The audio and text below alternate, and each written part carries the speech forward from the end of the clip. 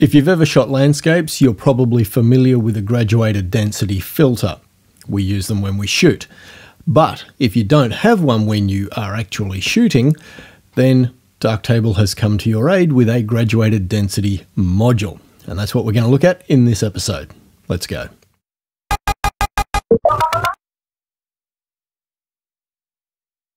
Hi, and welcome to episode 49 of Understanding Darktable. Somebody on the Darktable unofficial group on Facebook requested this week that I do a video on the graduated density module, and I thought, you know what, I'm just going to do that because it's nice and easy, and I just feel like doing an easy one for once. So I've got some of my images from Sri Lanka. This is one image that I shot off the balcony of our villa, and it's not a bad shot as it stands, but let's suppose I wanted to darken the sky a little bit, and maybe I also want to introduce a little bit of a color shift in the sky to more mimic the cyan tones I'm seeing in the coral down here in the water. So we go to our graduated density module, which we will find in the effects group, and what we've got is half a dozen sliders. We've got a density control, which allows us to determine how much exposure compensation we want the graduated density filter to bring to our image. We've then got a compression slider, a rotation, a hue or color picker bar, and then a saturation control. So if we just turn the module on in its default state, what we will get is a 1 exposure value darkening to one part of our image, and it defaults to being the top half of the image because 9 times out of 10 when you use a graduated density filter, it's because you want to darken a sky. It's not always the case, but that is most of the time. Now, this density slider, you can think of it as exposure stops, and if you want it to be more than 1 stop, you can simply right click on there and go 2 for 2 stops or 3 for 3 stops, whatever. And you will notice that the sky is progressively getting darker with each increase in this value. I will confess, when I first played with this module, it sort of threw me because I thought that the density would need to be a negative value in that I am wanting to reduce exposure.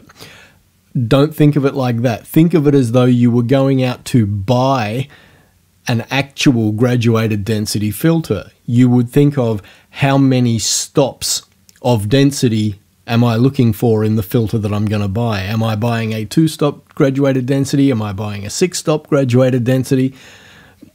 So this module works in much the same manner. So let's suppose we want to go 2 stops.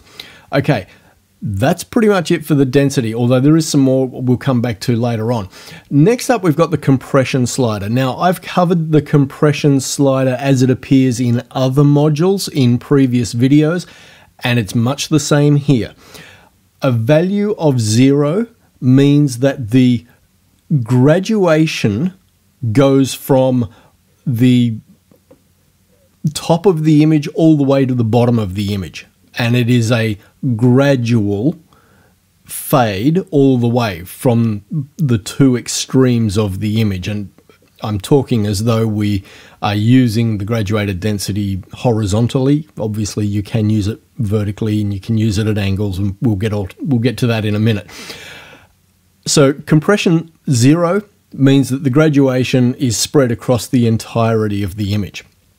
If we go all the way to 100%, our filter becomes very hard, and people who shoot landscapes would be familiar with the idea of a hard graduated density filter that are great for when you want to shoot right at the moment that the sun is crossing the horizon, whether that's first thing in the morning or last thing in the afternoon.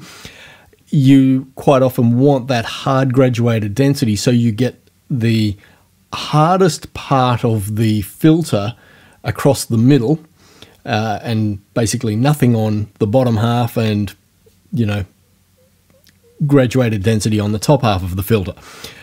All comes down to what you're trying to shoot, obviously. I do find it a little bit extreme at 100%. I've generally found that somewhere around about 60 to 66% seems to give me a reasonably defined transition in the center of the filter, or I shouldn't say the center, but around where this control line appears. And we'll get to this control line in just a sec. So use the compression slider as you see fit. It's going to vary depending on the image that you're working with. Next up, we've got the rotation. Now, obviously, if you hover over it, you'll get a tooltip that says rotation of the filter from minus 180 to plus 180 degrees.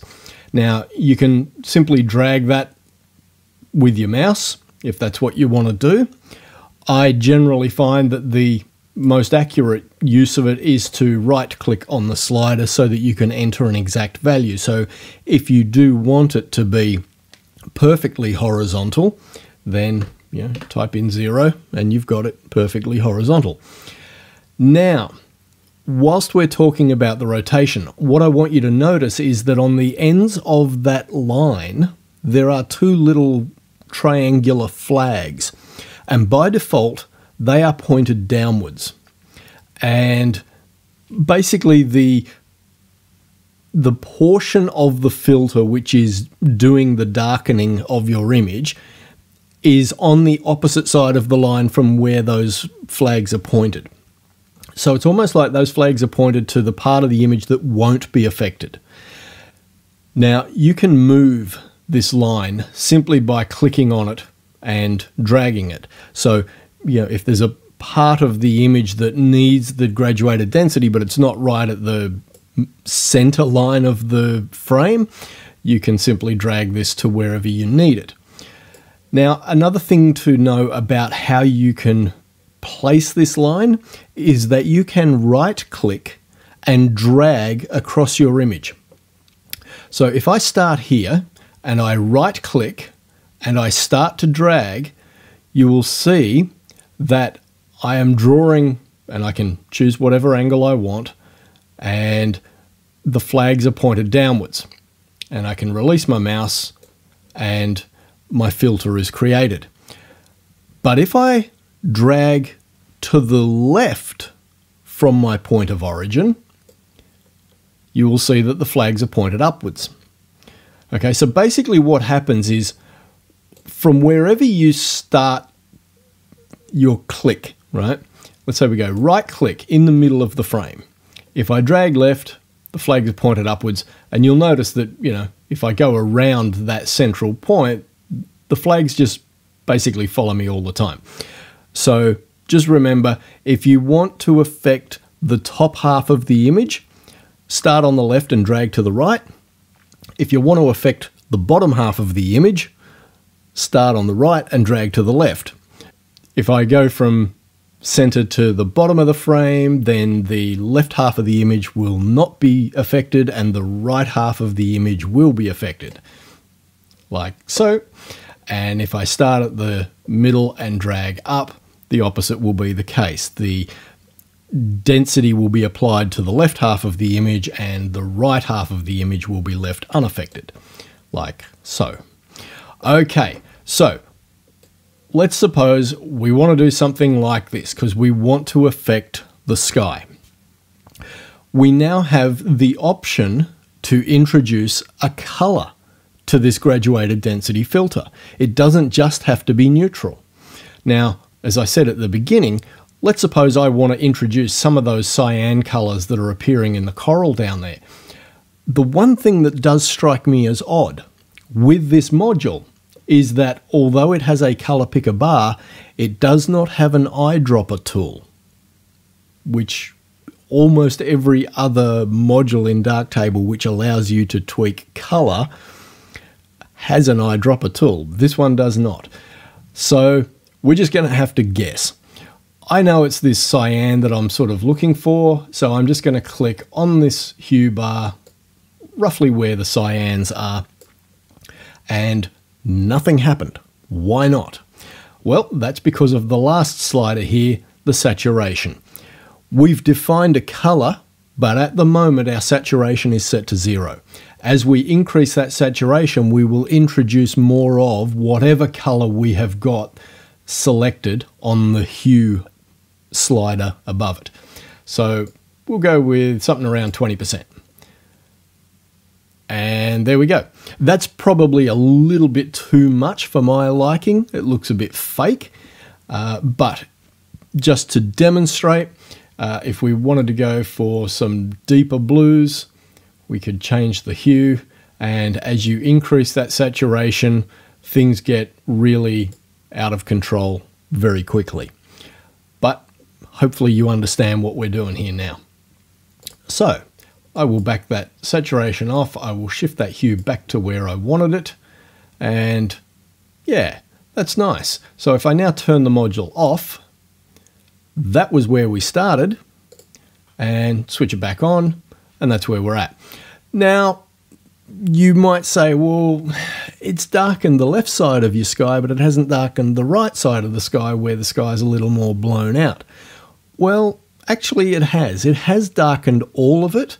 It's just there is still an exposure difference between my sky on the right-hand side of the image and my sky on the left-hand side of the image. That's because it was almost dusk and I was shooting at right angles to the sunset. Can't help that. We could go in and muck around with parametric masks to try and limit the effect to areas of brighter luminosity. But to be honest, I don't think it would give particularly believable results. That's just my guess. I'll do it quickly just to show you that I don't think it's going to work. So we'll go with luminosity. Basically, we want inputs that are currently bright. So I will drag this up to here. Let's have a look, see what kind of range we've got there. Okay, we probably want to include a little bit more of the sky than that. So we'll bring that down. Oh, maybe there's more darker pixels there than I thought. Okay, there we go. Let's just transition that off a little bit more. Let's take that up a bit. That's more like it. Okay, so let's jump out of that. See, to me, that's just a mess. So, like I said, I'll leave it to you to play around. Hopefully now you at least understand what the graduated density filter does. I'm just going to turn that mask off and go right back to no blend at all. And yeah, that's pretty much it. It's like I said, a fairly simple module, and it allows you to just, create some graduated density where you need it on an image. And like I said, the beautiful thing is that you can draw that line on any angle. So if you need it to be at a 45-degree angle, you can do that. Now, I did say that there was more to discuss regarding the density slider. And that is that if we just draw this back across the center of our image again, if you choose negative values, what happens is that the graduated density works on the opposite side of that control line. And instead of darkening, it brightens. So if we were to go -2, you'll see that what has happened is it has brightened up the bottom half of the image. And you're probably thinking, but it looks like it brightened up the sky as well. Well, if we turn the module off, we'll see that no, the sky, that's exactly where the sky was to begin with. And so now this has created a brightening effect on the bottom half of my image. So the side of the control line that the flags are pointing to. I guess there could be times when you might want to do that. Like if you've got, I'm trying to think of an example. I guess the easy example would be daybreak or sunset, where you might have really dark foreground because the sun is below the horizon. So you've got bright sky, but your foreground is not yet lit. or if it's the tail end of the day, it is no longer lit. And you might want to increase the exposure on your foreground portion of your frame rather than applying a darkening to the sky portion of the composition. Like I said, it's going to vary depending on the image in question and what you're trying to achieve. Okay, I am going to leave it at that. This is a module that I use quite a lot, I will say that. I know there are some modules that I say, oh, I never go near this. That is not the case for the graduated density. I do tend to use it a lot, and I love it. One of the things that it does say in the online manual for this particular module is if you are shooting landscape stuff and you don't have a physical graduated density filter, and you know that you probably will consider using the graduated density module in Darktable when you are post-processing your image, it's worth underexposing just a little bit. They suggest 1/3 to 2/3 of a stop. I would actually argue maybe go a whole stop under, just to make sure that you've retained all of your highlight information, and then you can use the graduated density to, balance up your image as you see fit. All right, I will leave it at that and catch you in the next one.